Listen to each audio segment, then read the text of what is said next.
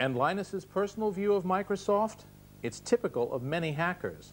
By the way, OS means operating system. I think that Microsoft does a fair amount of okay applications, and some of them are outstanding.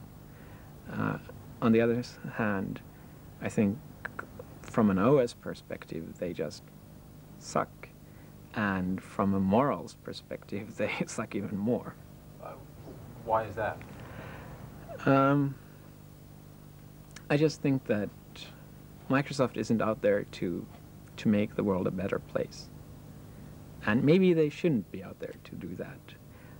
But I think they've been concentrating a little bit too much on just making money.